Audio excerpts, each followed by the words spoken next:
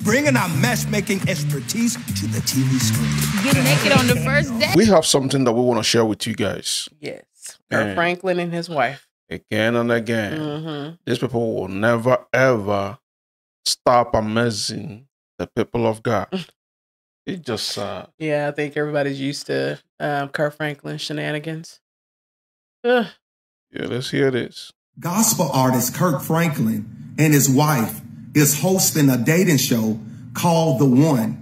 Here's the video clip. Bringing our matchmaking expertise to the TV screen. Get naked on the first day. Find that special someone. Do you want to come to the mansion?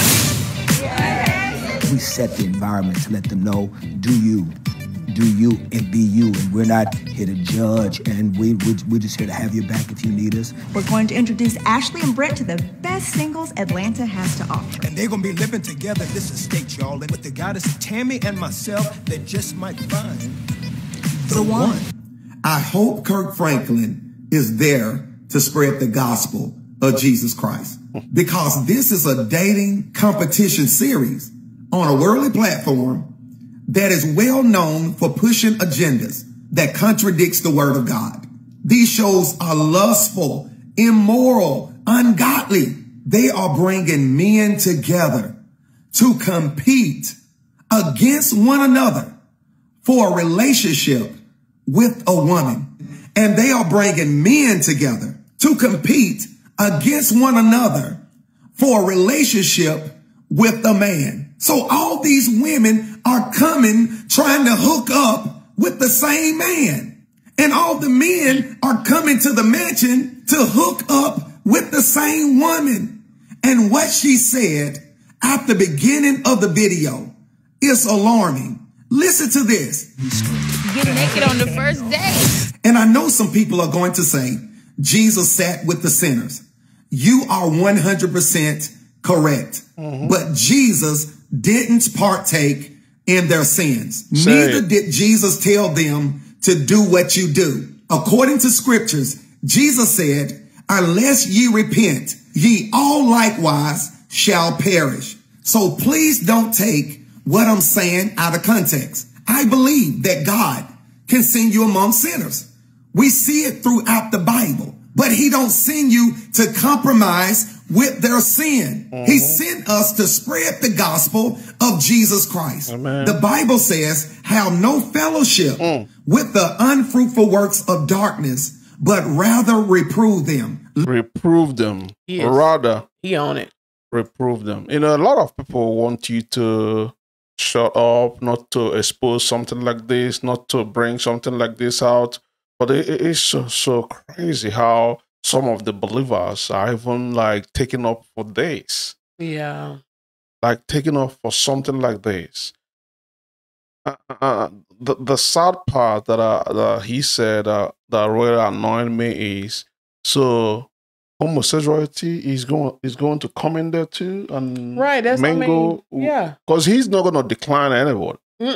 He said he's not here to judge. That's what Kirk Yeah, Franklin he said he's not here to judge. Wow. These people are bold every minute. I saw in a comment section somebody said the goat and he did that, the goat and the sheep stuff. So he knows exactly what he's doing. These He people do. know. Yeah, he done definitely bow down to Satan. And Kirk Franklin is at the point he don't care what anybody think, the body of Christ think at all. You know, he just want y'all to buy his music. That's what y'all need to keep doing. That's how he feels. His wife don't care.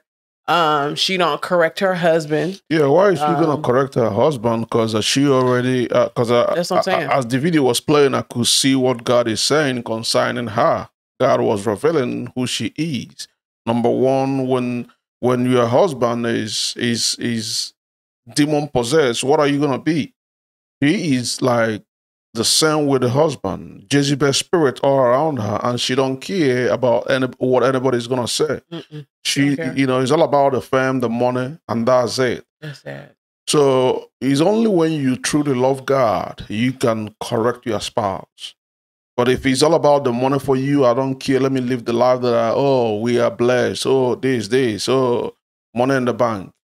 There is no way you will be able to stand for righteousness. You know, I would say that God is a good God, ain't he? Yeah, he is. He's a good God, because if it was me, I'd take them back to where they started from, because y'all completely forgot what God has done for you. Completely forgot. Yeah. Before you was famous, you was a nobody. Amen. Before you was famous, you didn't have no money. Amen. So you need to remember that God brought you up. Yeah. Amen.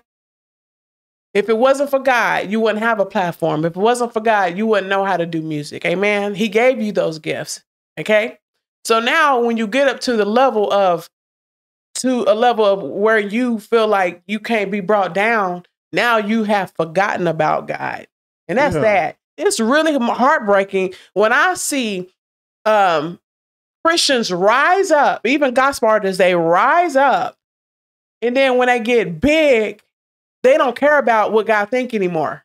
Yeah, because sometimes, depending on how, you like people that helped you to, bring you up from nothing to something, then you see the lifestyle that they're living. Oh, they don't even care about Christ the way you care, but they have made you to commit some sin that will, they will always point fingers. Hey, don't even judge us because you already here. So you see those people, their mindset, their mind, their conscience will be gone. So everything that they do, all this evil thing, like demonic things, they collide themselves, attach themselves. They don't have the feelings of God no more. The Satan will just take over their mind. And when you don't have conscience in anything that you do anymore, Satan has taken over your mind. It's just simple. You have openly sell your soul to the devil. Because you can tell, for him saying, oh, we're not going to judge you. Nobody's talking about judging not anybody. But if you can reprove sin, if you can judge, bring out a righteous judgment to anyone out there, truth will stand. But doing all this, like trying to play like, hey, you Christians, shut up. We are not here to judge. That's some stupid stuff. And I'm okay with anyone wanting to have a dating show. But if you are a minister or a believer or a gospel artist and you represent Christ, you need to tell do it the right way. You need to tell this platform, hey, you're gonna act presentable on this show. Yeah. It's certain things that you're not going to do. It's not always about money. Yeah. This is 100% money. Yeah, because I don't know what show channel he's going to be doing this on, but you got to be a little messy and you got to be a little nasty to get some views and ratings. Yeah. And about the part where, maybe it's a maybe or allegedly, Kirk Franklin seen a lot of things as well in church, and he seen his pastors do sinful things in church. So he don't, to me, that's just a bunch of excuses. Yeah. That's a bunch of excuses. Yeah. Okay. Because we all have a Bible just like you. Yeah. Okay. Read the word of God. Yeah. So if you feel like I wasn't represented right, or I didn't see the right things in church, so I'm gonna do what I want to do, that's a bunch of excuses in God's eyes. Stop the madness. Because I met several women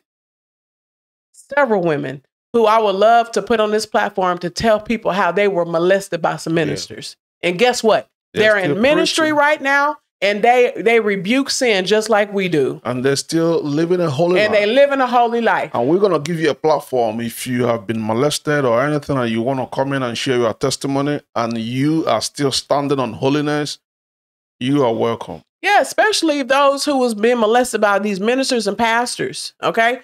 And that things are going wrong in the body of Christ, and you didn't accept, okay, they did it to me, so I'm going to do it too. No. Let's stop making excuses for these people. Yeah. Kirk Franklin, you know better. Repent. You do. All y'all need to repent. Making excuses. I seen this, I seen that in church. Stop the madness. Yeah. Everybody have had church hurt. Everybody. Stop blaming God for your church hurt.